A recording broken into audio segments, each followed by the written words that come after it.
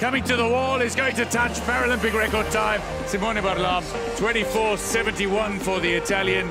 And he has a 5th gold medal of these games for Italy. Mark Mollier of Israel. He's going to smash the world record as well. The man from Haifa takes it home in world record time as he claims a gold for Israel. Well, it is Alonso who's going to successfully defend her title. Is she going to break the world record in the process?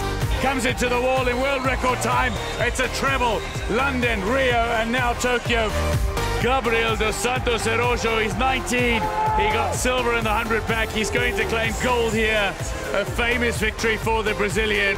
Mackenzie Cohen successfully defends the title that she won at Rio 2016. And for Mackenzie Cohen, it is another golden delight.